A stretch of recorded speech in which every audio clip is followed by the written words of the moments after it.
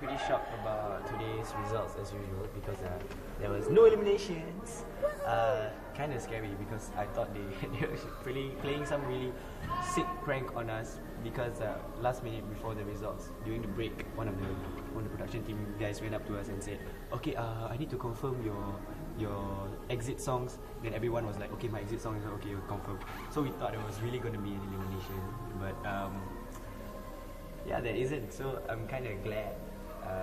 So do you think maybe next week, because there's no elimination today, 2 will go out or only 1? Do you think there's another twist?